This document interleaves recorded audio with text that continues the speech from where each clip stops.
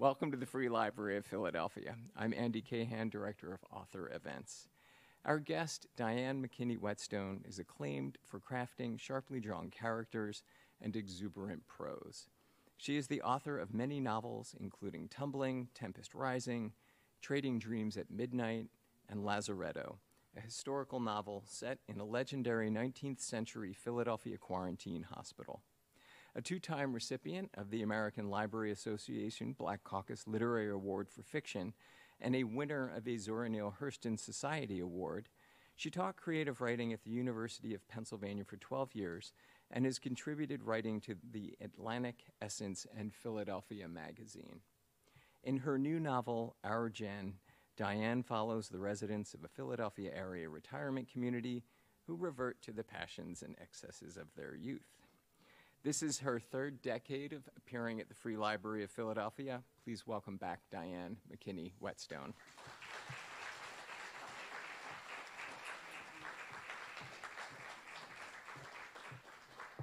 Good evening.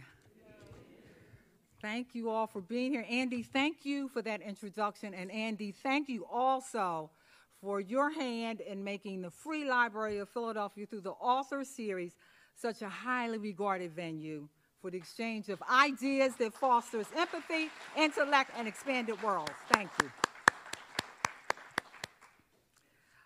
A special shout out to my incredible family, my husband, my children and grandchildren, my sisters, my niece, my nephews, my family members are my biggest promoters.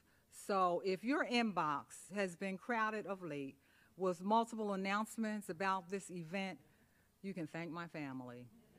And I am so grateful for them. You can also thank them for the refreshments that we'll have at the conclusion of the book talk. So let me tell you about Our Gen. Our Gen is my 7th novel.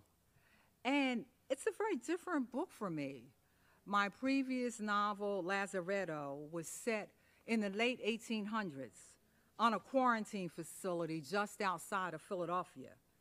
A young black woman has become pregnant by her white employer, and it gets darker after that. Another novel, Leaving Cecil Street, is set on a tree-lined block in Philadelphia and tells the story of a teenage girl with promise who's headed to the Ivy League, and she becomes pregnant. This is pre-Roe. Her best friend talks her into a backroom abortion with somewhat devastating consequences. Also heavy. Blues Dancing is about 2 in-love college students who become addicted to heroin in the 1970s.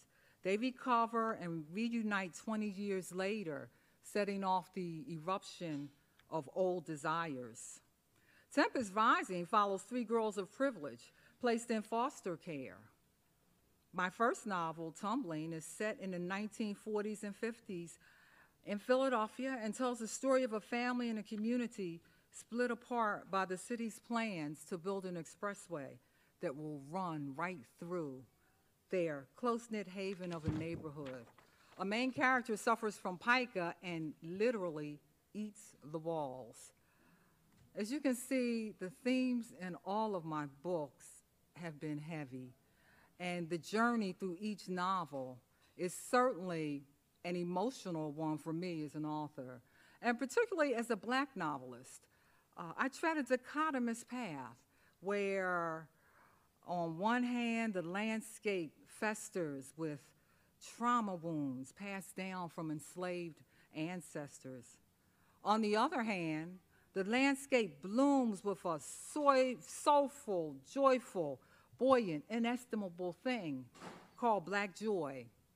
Our Gen, then, is heavy on the joy. I was working on the revisions for Our Gen during the pandemic, and we were all inside. We were masked up with hand sanitizer in short supply. My husband was suddenly home all the time. And at least I could joke about that. Not funny, though, in fact, painful, was having to visit my newborn granddaughter across a porch. Thanksgiving, Christmas, birthday celebrations were all canceled. I lost a favorite cousin to COVID and had to say goodbye over FaceTime. I was hearing about people I knew who were losing parents, spouses, siblings, grandchildren, and we couldn't even attend their funerals. Then George Floyd was murdered, and the incessant sound of helicopters crowded the air. I craved laughter. I needed to breathe. I discovered that the characters in our gen craved the same thing. So I was revising the story and I took it apart. I allowed the characters to have fun. I allowed them to go for it. And go for it they did. These characters live on a posh 55-plus retirement village in the bucolic suburbs of Philadelphia. They get together regularly to line dance to James Brown and sip good wine to John Coltrane and smoke weed. They smoke a lot of weed. I actually had moments during some scenes when I asked myself, can I really write this? I mean, can I write this under my name? Do I need a pen name? And I said, what the heck, I'm writing it. I laughed out loud during portions, and I needed that. Now, of course, no conflict, no story. So I looked to the characters' past. I mean, even as these people are living their best lives, they're also trying to hold their memories at bay. Memories that they believe, once fully formed, will wreck them.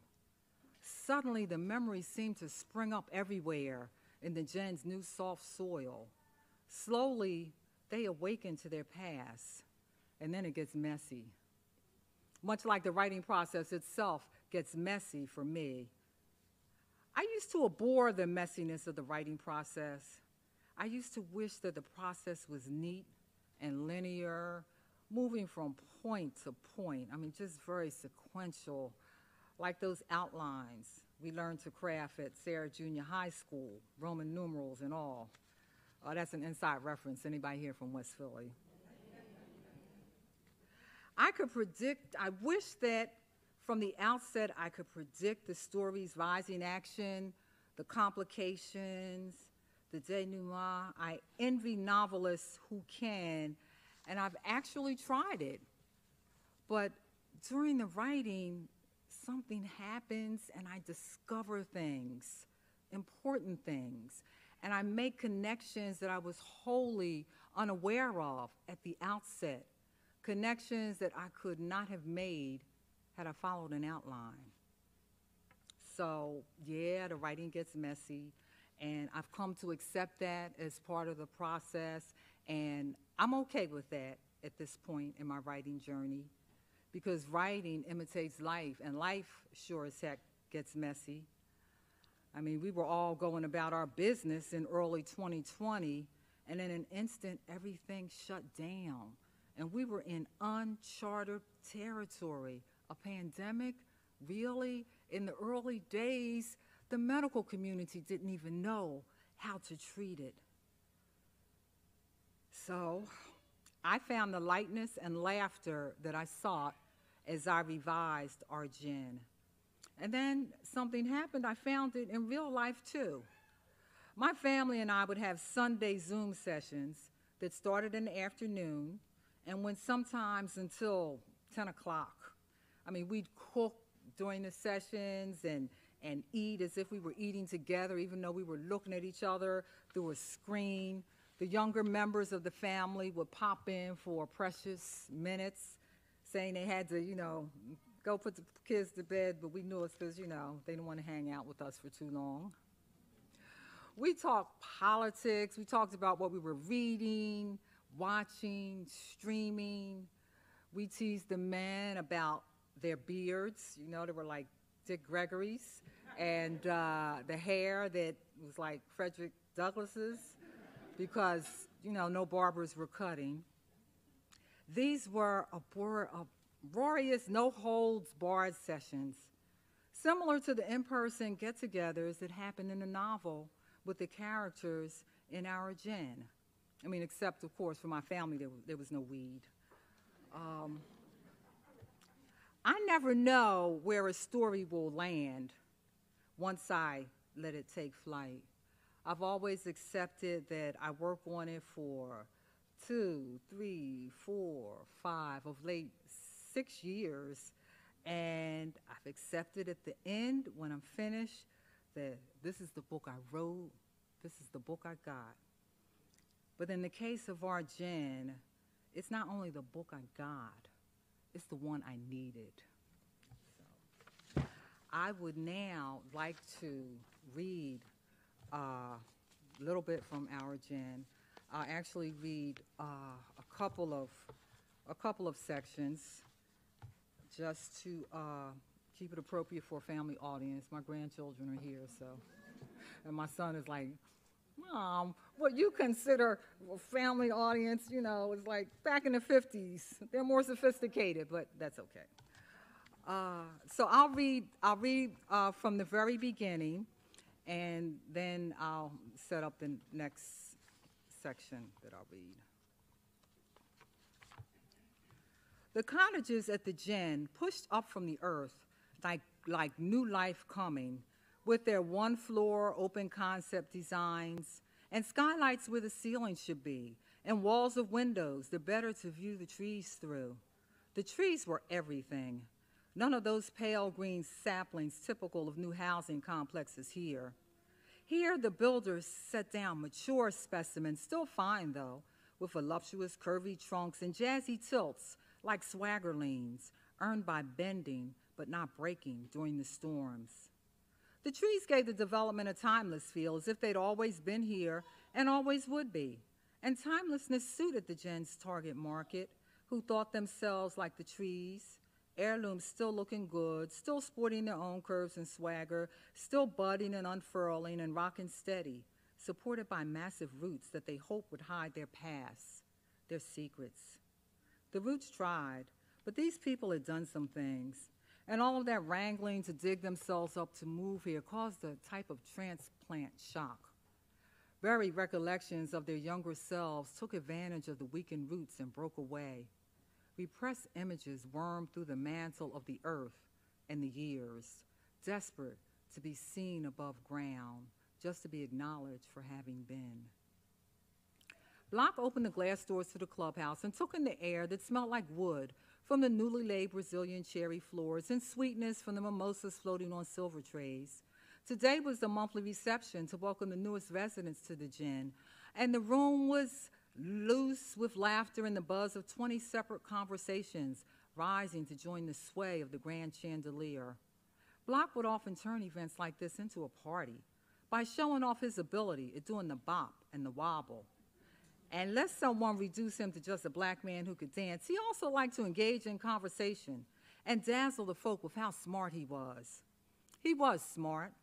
Considered a genius in the West Philly neighborhood where he'd grown up, Penn Engineering and Sciences, graduate work at MIT, careers at Westinghouse, NASA. But today, he wasn't here to dance or prove his intellect.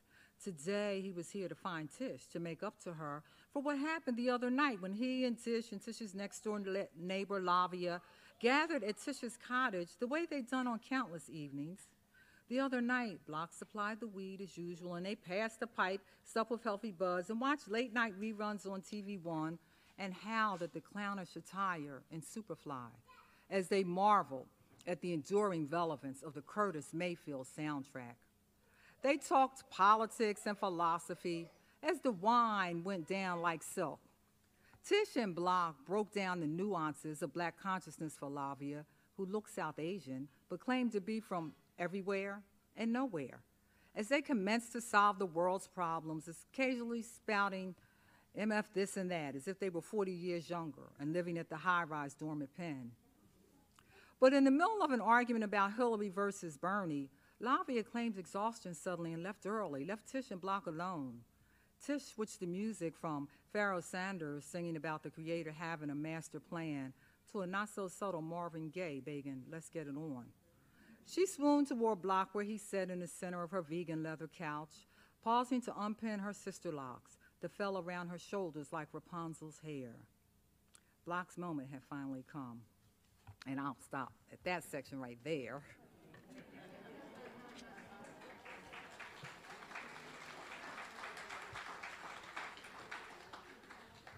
And in this section,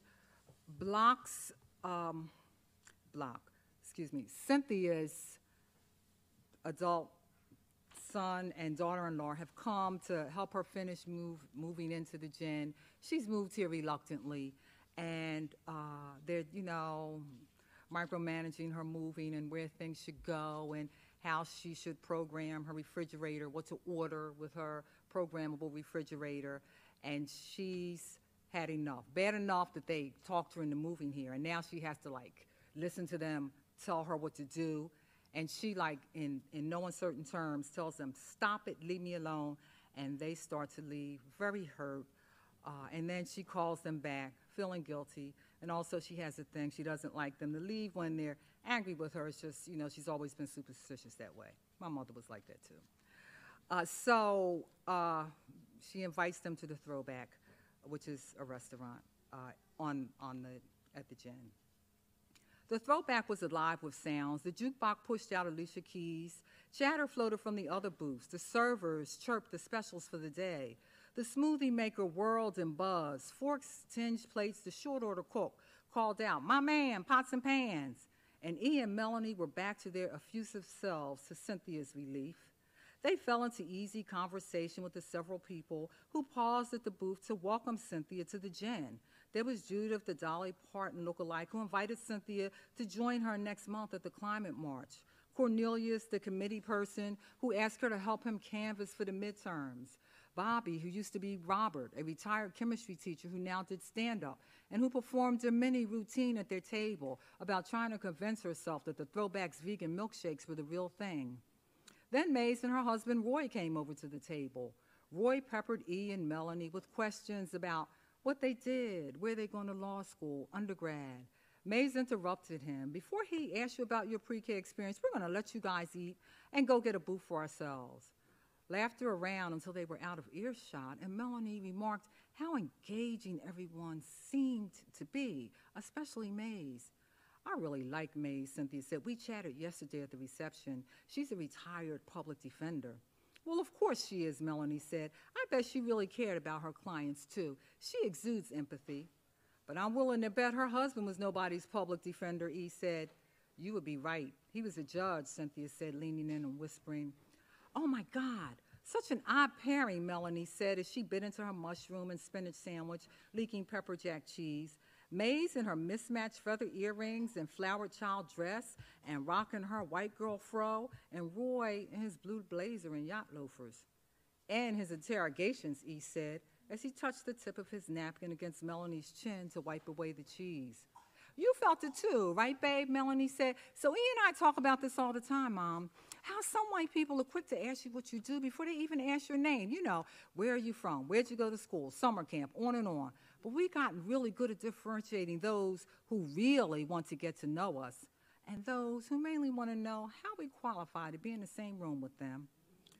"That will be Roy," Cynthia said. "I understand that when he moved in, he mistook the only black man who lives here for the porter."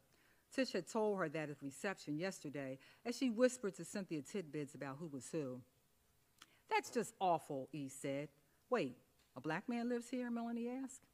"Yeah, just the one," Cynthia said, trying to sound as nonchalant as she could. "Are there many single men here? And what about him? Is he a solo act or living with she or he or they?" "Far as I know, just him, but I don't know too far." Cynthia sipped her smoothie. "Well, have you met him? What's he like?" Melanie asked. "Nice enough. I guess too nice for some man to be demanding that he get his bags from his trunk, some white man. The thought of it makes me want to curse." "And we know you know how to curse," E said teasingly. Cynthia sensed that E was as eager as she was to turn the conversation from where Melanie was trying to take it. "How about Mom a little bit ago, Melanie?" E laughed as he commenced to imitate Cynthia. "Hands off my refrigerator and get the F out of my house." I did not tell you to get out, she said, as she settled deeper into the softness of the booth, enjoying their playful back and forth. I have to say, Mom, I haven't heard you use language like that since you were in the hospital, Melanie said. You were having some serious arguments in your dream from that hospital bed. Cursing about who? Who was it, babe? Mr. Z, E said. Right, Mr. Z. Oh, my God, Mom. E was getting upset because you were like fighting this Mr. Z in your mostly unconscious state. She rubbed E's back as she talked. But we knew you were coming around when you started settling down, and then no more mention of him. Thank God, E said. I was wondering, who the heck is that guy anyhow? Yeah, who is Mr. Z, Mom? An unhappy baby began to howl, overtaking the throwback's other sounds, the chatter and the laughter and the beats thumping from the jukebox, and E and Melanie repeating Mr. Z over and over again until they were shouting his name, though they weren't really repeating, shouting his name. But that's all Cynthia heard as she grabbed for the other sounds, as if the other sounds were crags along a mountainside that she could use to hoist herself up, to hold on to prevent her descent into the rapids below. His name wasn't really Mr. Z.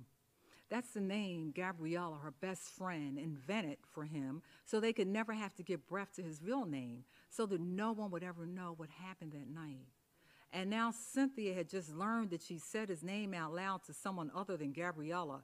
Even though it wasn't his actual name, it still represented him, and hearing that oral representation of him from E and Melanie paralyzed her for seconds, long enough for E to ask if she was okay.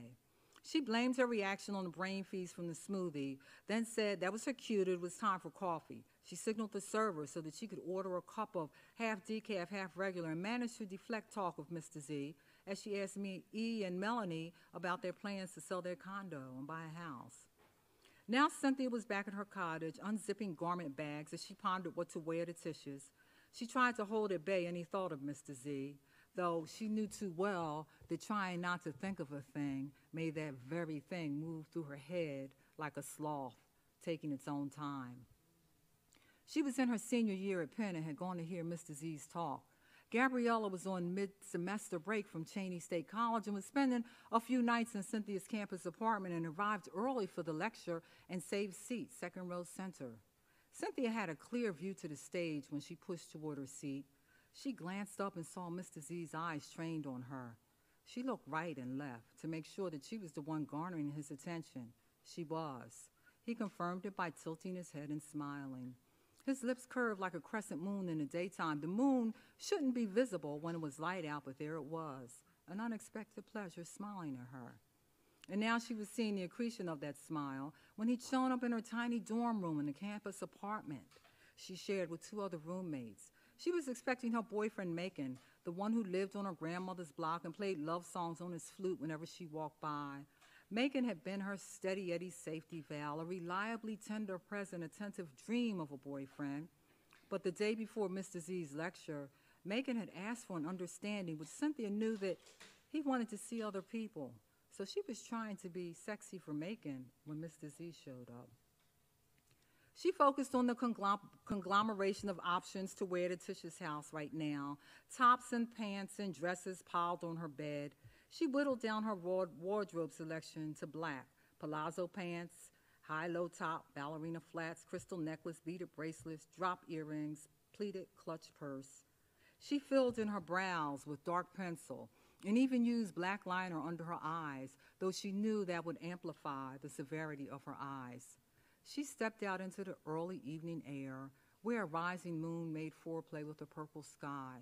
There was green all around her from the broadleaf trees. Dusk birds flirted with high notes, gnats circled. A weeping Japanese maple, elegant with its bounty of wine-colored feathery leaves, almost hid its branches that twisted and gyrated as if seeking relief from some extreme discomfort. Cynthia pulled her phone from her clutch purse and texted Gabriella.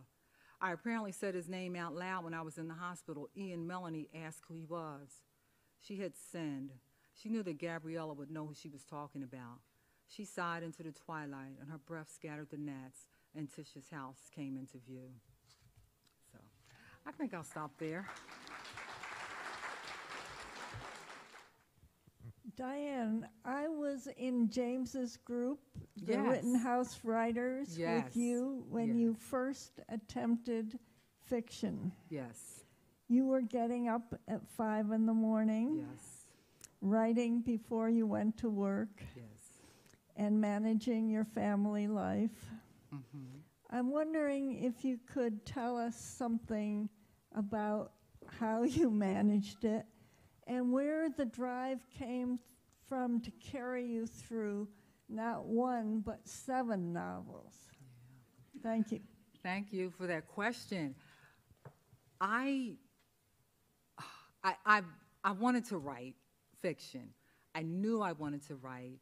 I wrote for my day job. I was working for the USDA Forest Service, and we took the science, it was a research station, so we took the science, the Forest Service sciences, and made it palatable for lay audiences. And it got to the point where I was writing news releases, say about plant death in North Carolina that, I mean, I thought was from air pollution, but the Forest Service said it was from this little bug, this balsy wooden adelgid. Why I still remember that, I don't know. That was actually killing the trees.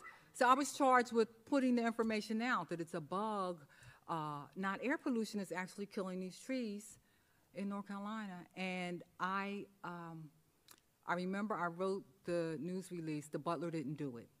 And I proceeded to tell a story. I mean, it was a real mystery. I mean, using the facts, of course, but and I realized, I need to be writing fiction. I mean, I need to be writing fiction. So that started me on the journey. I mean, it just became this internal thunder that I really always thought that I would write fiction at some point in my life, and I wasn't doing it. And I could no longer ignore the impulse. And my excuse was I didn't have time. And I would hear the voice, you make time. The only time of day I owned was very early in the morning, that I didn't have to negotiate with family or job or community or anything else. That became my time. And so I would get up sometimes 4:30, 5 o'clock and write. And initially it fit very neatly in that time span. But after that, it got, as I talked about, it got messy. And I would look up and it was, 8 o'clock, and the children were late for school. My husband was late for work. It's because I was the family's alarm clock. But the messiness needed to happen, both in my life and on the page, for me to get through to the first novel. And so I still have that impulse to write. It hasn't gone away. Even though I presumably have more time now, my time is still very early in the morning. I mean, that's when things happen for me. I sense connections. I feel wiser, I feel smarter, I just feel more spiritually connected very early in the morning. There's something about the transition between night and day that is really affecting for me. And so that impulse is still there, and it's carried me through 7 novels. Mm-hmm. Yes. Hi, Diane. I remember you saying once that it was difficult for you to write in the present because it's hard to fictionalize brand names and social media and all the things that are going on in the present now. And I noticed that with most of your novels haven't been written in the present time. And it sounds like, just from the scene that you wrote, that this one takes us back into memory, even though it is set in the present. Do you still feel that way about when you're writing? And is memory a big part of this book? It is. Thank you for that question, Annette. It's good to see you. I prefer to write in the past. I'm just pulled to the past. And initially, this novel was going to be it was going to be entirely contemporary. That was my thought, my design, which, quickly goes out of the window as I get into the writing, because then I have to add, where did these people come from? How did they grow up? What did they experience growing up? What made them the people that they turned out to be? And I'm just constantly drawn to the past, and I realize now that that's just, that's kind of how we live. I mean, we're living today. Our mind is 5 minutes ago. Our mind is 5 years ago. It's back to today. And so I think in some ways that structure kind of approximates real life for me. It's easier for me to use my imagination in the past because I'm not looking around and seeing things. I noticed when I was writing like the contemporary scenes, it's easy to, I can be lazy. I can just, this is what's going on and kind of chronicle that. When I'm writing in the past, I have to work harder to figure things out and to see things as perhaps they were, or as perhaps my imagination tells me that they were. And actually, a lot of times when I check the facts, my imagination has come pretty close, which always amazes me when that happens. But I just feel a pull to the past, and I feel more creative when I'm writing in the past as opposed to the current day. So maybe I will be able to pull off a novel that is entirely contemporary. So far, I have not managed to do it. Mm-hmm. Hi, Diane. Hi. First of all, I love you. I've read all of your books.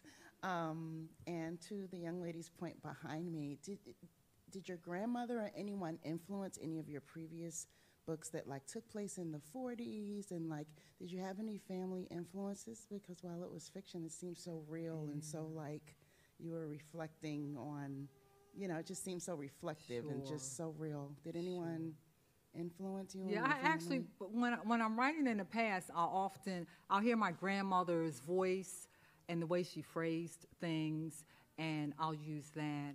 And when I was working on Tumbling, my father was still alive, and he, was able to tell me like what was on what corner, and just was really helpful just in helping me to evoke just the atmosphere of that time.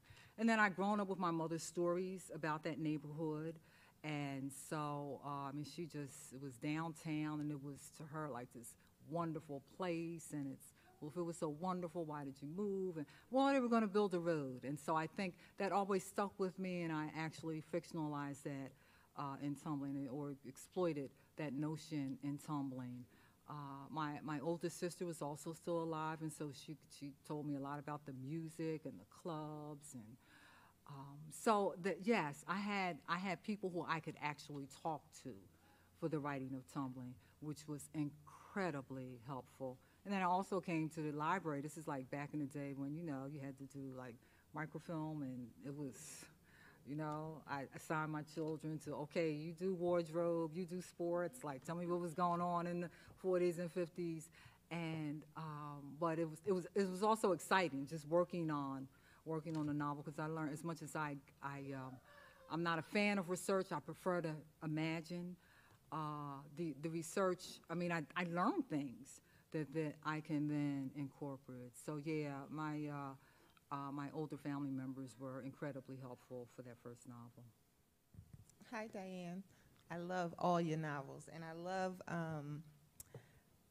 Our Gin, because I feel like it's talking about something I need to do, or maybe I need to move to a 55-plus community. No, you are way too young, yeah. No, I'm a candidate. Okay. But thank you. Uh-huh. But I love your novels, and typically it seems like you focused on a 20-year-old, 30-year-old. Why the 55-plus? Because I feel like that's a kind of ignored generation, and it's almost as if this is our society is youth obsessed, right? I recognize that, and I'm okay with. It's now, it's the younger generation's turn. I'm okay with letting them have the turn and do everything that needs to be done, to help me at this point in my life. I am entirely okay with that. But on the other hand, it's as if when you reach a certain age, like, that's it. It's over. And so I wanted to write about these people who are, like, still enjoying themselves. Like they still have relationship problems. The things they go through, like something I could have gone through at 21, but they're still going through that, and it's real. It feels real. when I was working on when they were working on the cover, and they contracted with a young artist, very talented, to do the cover, and the initial sketches were, no, they look old. And I mean, she's, not 30 yet, so old is different to her. Old is probably me.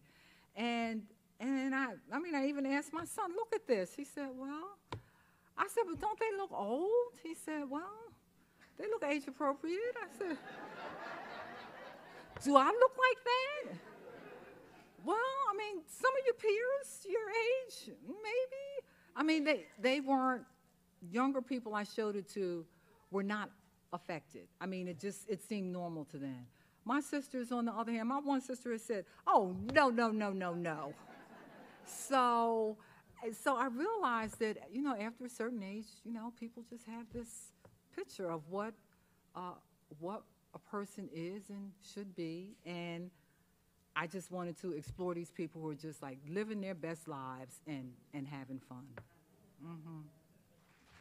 Diane, would you talk a bit about how the characters took on a life of their own and surprised you, and how maybe you had to corral some of their impulses? Yeah, that happens in every book, and I'm always amazed when it happens. But now I welcome it. In my first novel, it was very frightening because I'd not written before, and I didn't understand how important that part of the process is, to leave room for discovery. And it was as two characters were saying to me, if you put us on the same page, we're going to get together. And it was like, no, you can't. It's going to mess up the book. But I realized that I had to yield to that.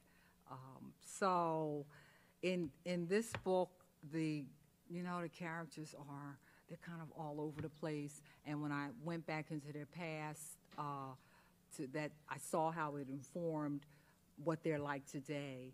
And there was one character in particular who I had to rein in over and over, because it's like, no, if she really lets go, I can't write this under my name. I mean, it will just be, no, I cannot. My editor will be, Diane, no, this is too different.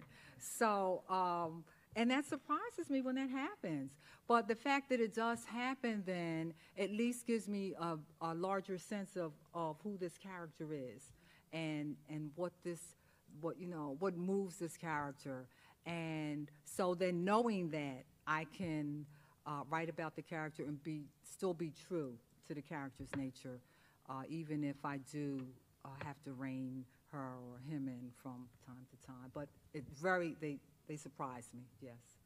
Do you ever get almost scared of what you're writing? That's not me. I can't do that. Nobody will accept that. I have, and there's a part of me that believes that it's important to be scared a little bit and to go there, because that's where the strongest writing is. And sometimes it's just that it's so honest that's why it's scary. And it's like, no, I can't do that.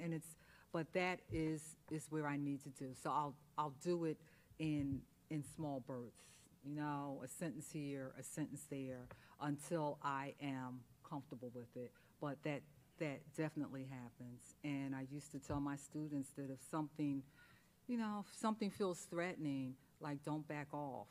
Like, that's where you want to go. I mean, some parts should feel a little threatening, and things will happen on the page at that point.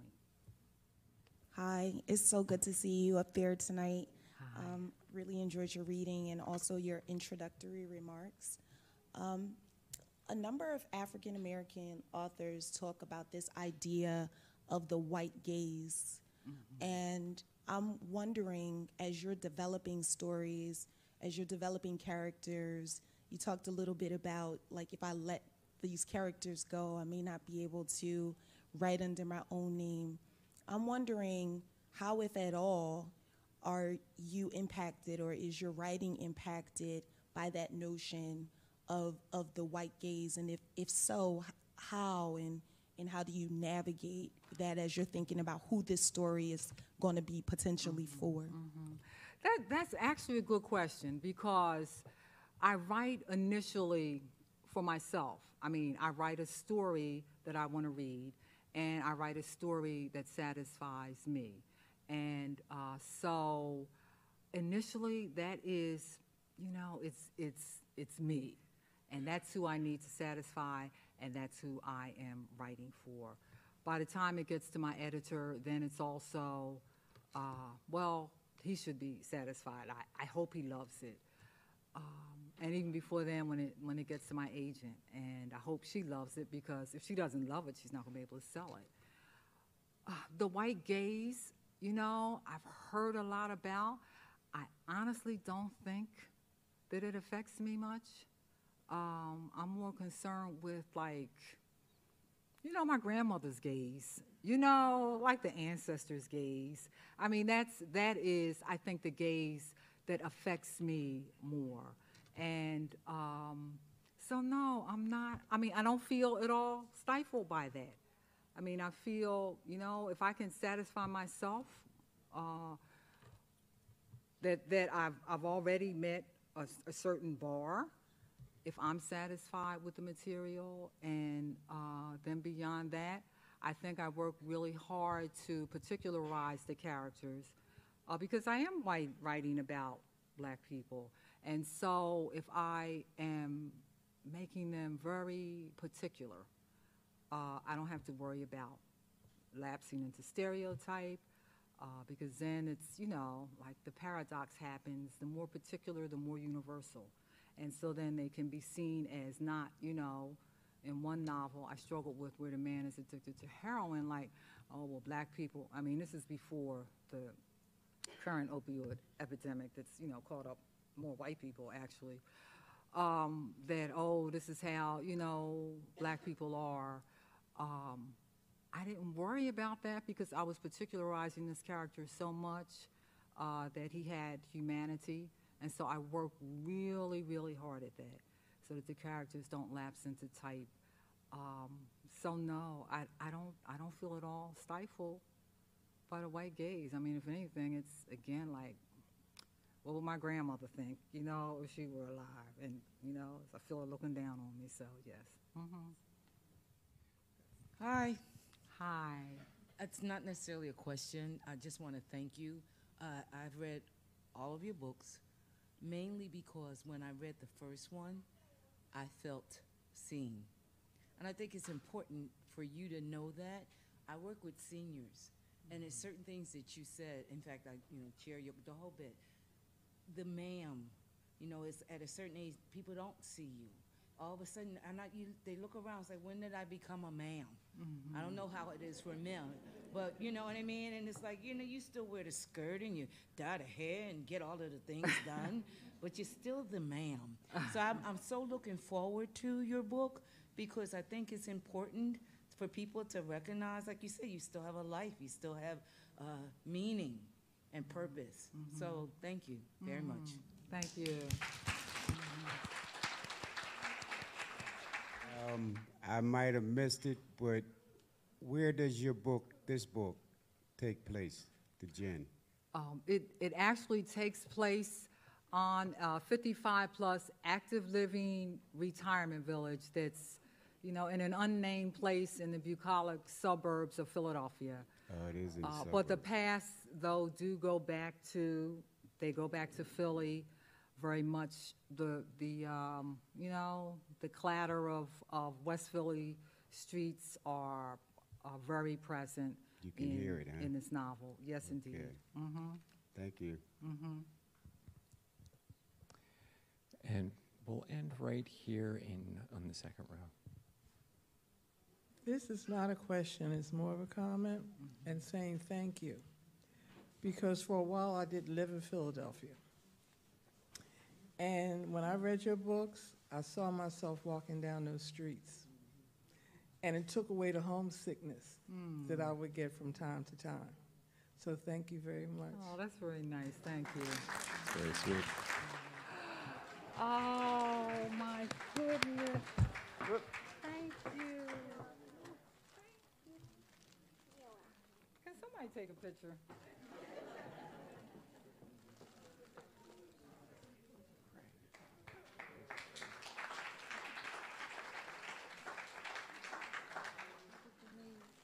That's the best way to end a program. Please join me in thanking Diane McKinney-Whetstone and her granddaughters.